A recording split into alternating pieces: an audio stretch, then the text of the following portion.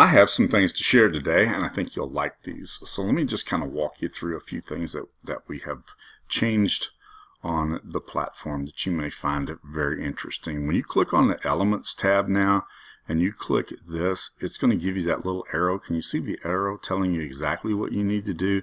The cool thing is it's going to tell you how far to drag over. Sometimes people drag way over here and they have problems. So just follow the instructions. Now this is going to be really simple. Now there's some other really cool things, and I'm going to show you those right now as well. So let's say, for example, and I created a video on this earlier, but let's I created a video and then this has changed since then. So let's do this. Let's go down to the bottom here. Let's say we want to add, I want to add a new article at the end of this. I want to add a new article. So it's going to tell me to drag that article over here. So I do. Now look at the options that I have. I can import using copy and paste. When I do this, it gives me the option of being able to copy and paste content right here.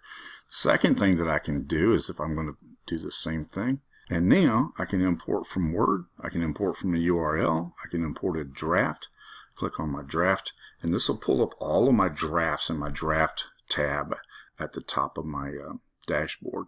So I've got a variety of drafts here. So let's do that. We'll our demo. And there it is right there.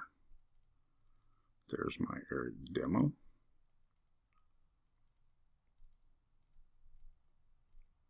So, pretty cool features there to be able to import inside of inside the platform. Now, watch this. This is another really cool feature. It used to be that we could do this here. We could go to this. We could make a local change here, or we would have to go over here and make a global change. Now watch what happens. I come over here to the global change, and I can change the color of this background either for this element only, or for all elements, all paragraph elements, or for just that paragraph element. So I'm going to make it just that paragraph element.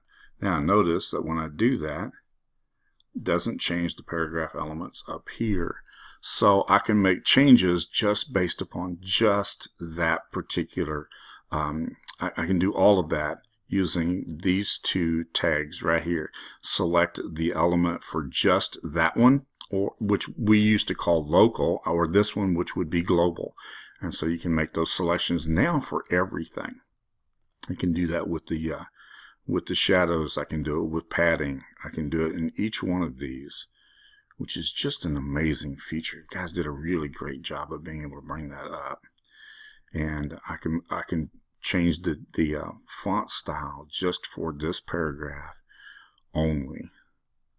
Just simply select the element that I want to make a difference in, and then I can decide whether I want to make that element or all elements just like that.